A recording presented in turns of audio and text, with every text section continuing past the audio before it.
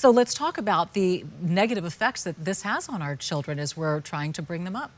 So one of the things that happens is harsher parenting styles because you're trying to keep up with what other parents are doing, or you want your kids to be perfect, and when they're not, you tend to have those high expectations of them. And kids take that on themselves. You don't have to tell them that you're stressed, overwhelmed, or burned out. They pick up on that energy, and then they start becoming stressed, overwhelmed, and burned out as well, which then impacts their development. What are some small, maybe practical, everyday habits we can put into place so that we don't get to that point of burnout? So think of it, 3 B's. Burnout, we're gonna talk about 3 B's. Okay. Breaks, very simple, but you have to do very frequent breaks throughout your day to replenish and give back to yourself.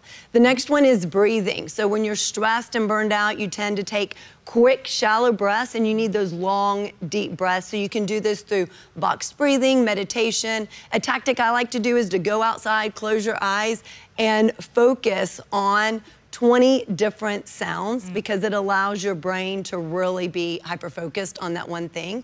So you have breaks, breathing, and then the third one is boost. Boost your say yes factor. So look at what you're saying yes to and start saying yes to the things that light you up, that bring you joy, exude happiness.